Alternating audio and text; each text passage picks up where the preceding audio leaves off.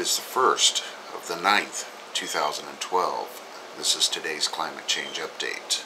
Let's go ahead and get started on SOT.net. U.S. drought drives soybean futures to record. Here we go with the food crisis. Soybean futures rallied at a new record high on strong U.S. exports and the danger of further deterioration of this year's drought-damaged crops. Apple harvest across Europe ravaged by extreme weather. This year's extreme weather conditions, which have devastated U.S. cereal crops and Guatemalan maize, have claimed a fresh victim, the Cox's orange pippin. Best get used to high food prices and energy prices. They're here to stay. The pessimist sees difficulty in every opportunity, Winston Churchill famously remarked, but the optimist sees the opportunity in every difficulty. It's worth bearing this observation in mind when analyzing the apparent catastrophe of a further spike in food and oil prices. Recluse volcano in Chile appears to be reawakening as earthquakes felt in nearby towns. Some unrest is going on at Recluse volcano in southern Chile, located between one of the eruption blog writes, over the summer the earthquakes began to be felt in towns in the region of the volcano, and a potential for new activity from Recluse has prompted geologists to visit the volcano later this spring. And more West Nile spraying to take place, this time in Manhattan. So it was Dallas, and now we're spraying in Manhattan. Ice Age, record low temperature of -2 Celsius ends Britain's miserable, wettest summer ever. On the same day the Met Office revealed it's been the wettest summer ever, temperatures plunged to almost record summer lows overnight. And the earthquake off the Philippines spurs a small tsunami.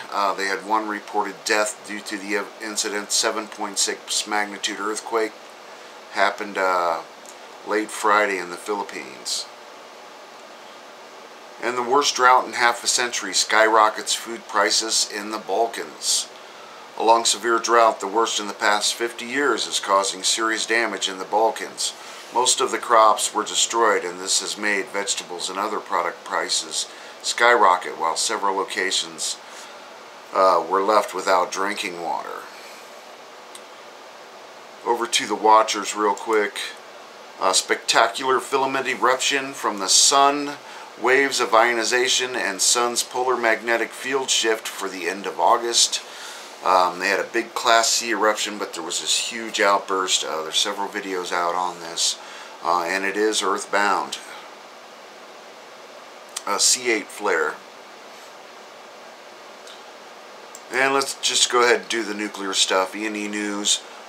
It's official, people who stayed in Fukushima are guinea pigs. And they have a video on that, and they're doing a 50-year study on the people in Fukushima Prefecture on radiation exposure.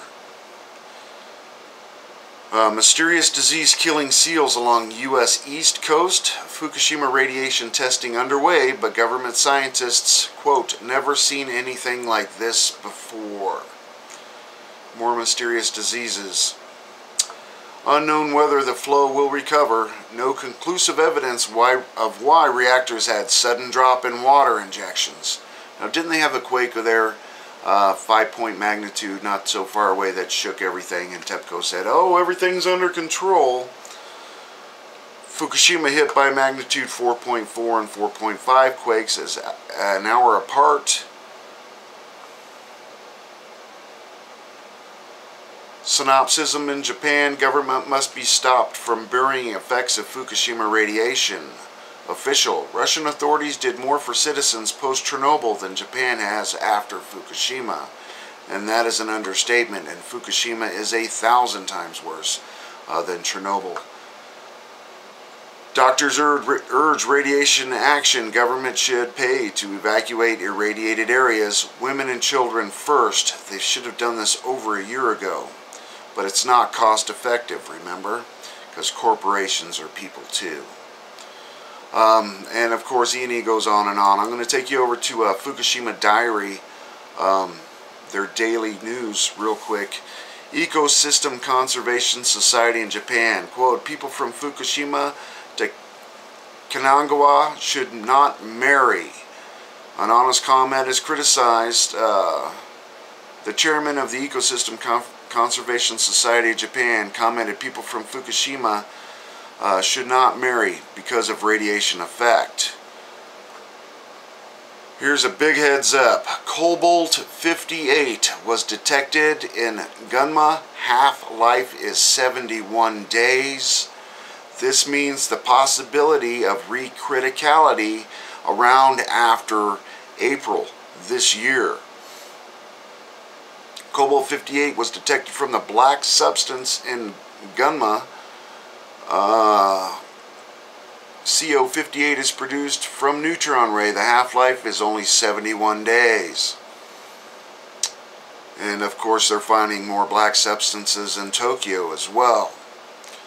That's about all I'm going to cover today.